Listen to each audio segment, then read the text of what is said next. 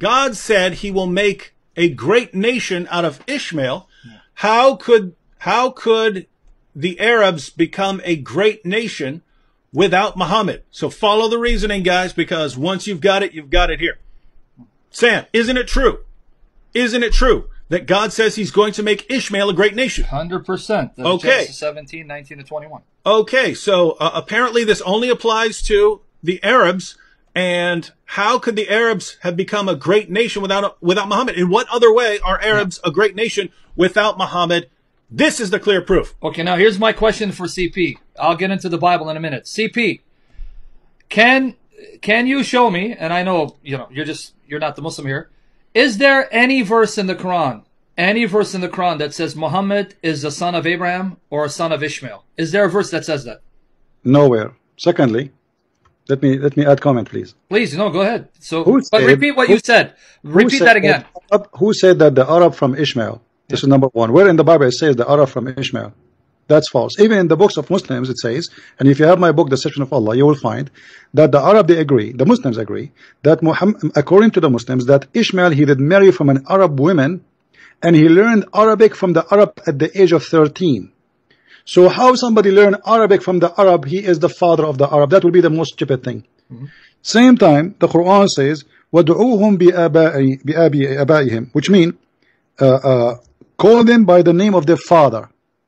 So how the Muslim, they say that he marry a woman, she is not from his people, and that made him the father of the Arab. If she is an Arab, then his children should not be Arab. As an example, Sam, correct me if I'm wrong, or David, did Moses marry from a Bedouin woman in the desert? No. What Yeah, I'm sorry, I apologize because my geography. He married Zipporah. All right. And now, that's my daughter's name, by the way. The children of Moses are Jews? They are considered to belong to Moses, or they belong to that woman? No, exactly. That doesn't mean Moses is the father of the Arabs because he married someone from the desert. Yeah, exactly. That's a false argument when they say that. Yes. On top of that, the Arab, if the prophecy about the Arab, so why the Arab are miserable? I am an Arab. Yeah. We are the most miserable nation in the whole world, and we are not a great nation. All our population is not even 30 millions. What? The Egyptians are not Arab. The Iraqi are not Arab. Where is the Arab? And if population is going to make them great, that's stupid. At the same time, we have nothing to be proud about. Where is the Arab? There's no Arab. The majority of the Muslims are non-Arab. The Arab are not even 5 to 7% of the total population. And if you see what the Arab now, the only thing we can say the Arab are great about is having oil. If that will make us a great, like now, Saudi Arabia is meeting in the G20.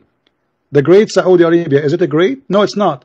80% of population of Saudi Arabia do not know how to write, how to read. So the prophecy cannot be about the Arab, because the Arab until now never was, and they will never be great for a very simple reason. Islam destroy everything we have. Exactly. Yeah. And I just want to add something. When you said Bedouin, I was thinking Saudi Arabian, but yes, you're right. Zipporah, Median, they were in the desert. Now, I just want to add the biblical response. You heard what CP said. There were Arabs before Ishmael. Even in Islamic tradition, Ishmael married an Arabic woman from the tribe of Jurhum, actually 2 of them. But for those of you who want biblical refutation to this argument, what made Ishmael great? Not Islam. The prophecy was fulfilled in the lifetime of Ishmael.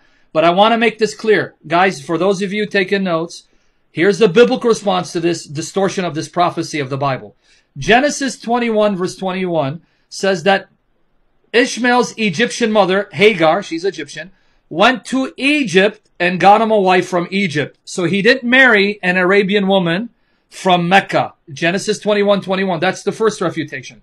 The second refutation, because it's a biblical prophecy, it needs to be understood in the context of the Bible. You quoted Genesis. Let Genesis explain it. Here's the prophecy.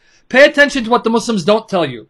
This is the prophecy. Genesis 17, 19 to 21.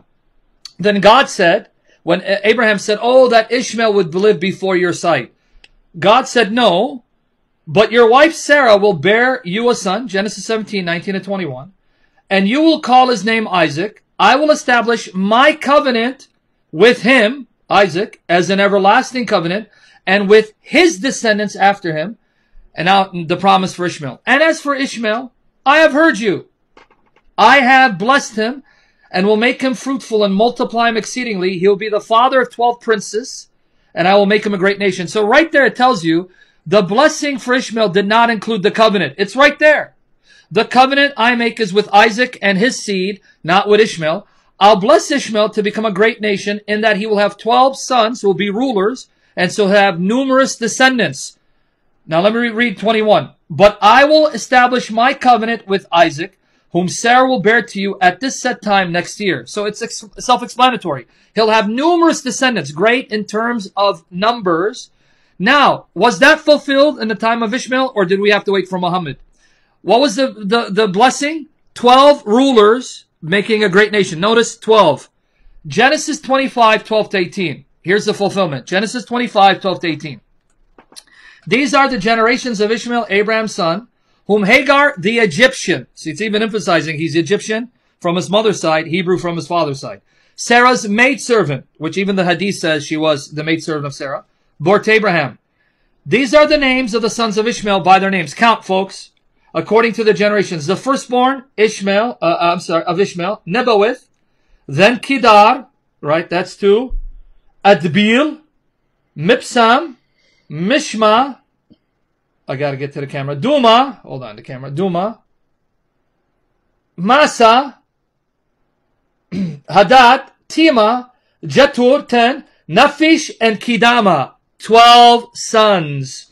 These were the sons of Ishmael, and these were their names by their towns and their settlements, 12 princes, according to their peoples. These were the years of the life of Ishmael, 137 years old. He breathed his last and died, and he was gathered to his people. They lived from Havilah as far as Shur, which is east of Egypt, as you go toward Assyria. He died in presence of all his relatives. 12 rulers, 12 sons, great nation. But notice where they did not live.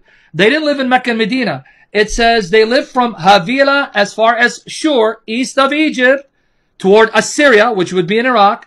He died in the presence of his relatives. Please stop distorting the Bible. It does not support Muhammad.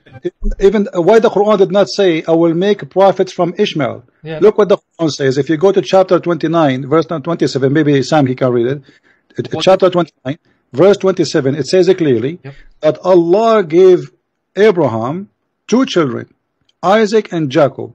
Do you find it, Sam? Yep, here, let me get it for you. 29, 27, you said, right? Yeah. And we bestowed on him Abraham, Isaac, and Jacob, and we established the prophethood and the scripture among his seed, and we gave him his reward in the world, and lo, in the hereafter, he verily is among the righteous. Which seed he mentioned? He Isaac and Jacob, not Ishmael. So where is Ishmael, and why he did not? I mean, how you drop the elder in the family? You drop him down. You know, he should mention we gave him Ishmael and Isaac and Jacob, and then we gave from his seed the prophethood. If this is accurate. And to confirm your point, 45:16 CP, that the prophet was established among Isaac and Jacob's seed Israel, 45:16, to confirm what you said, so they don't say you're twisting it. 45:16, and verily we gave the children of Israel the scripture, the command, and the prophethood, and provided them with good things and favored them above all people. So not only were they given the prophethood, they were favored above all people. Why not the Ishmaelites, CP? Yeah. That's and at the same time, as I said, the Ishmael have nothing to do with Muhammad. But as always, Muhammad and the Muslims are looking for honor. When you have a bankruptcy, you try to attach yourself. How the Jews are evil, and then they say Muhammad like Moses.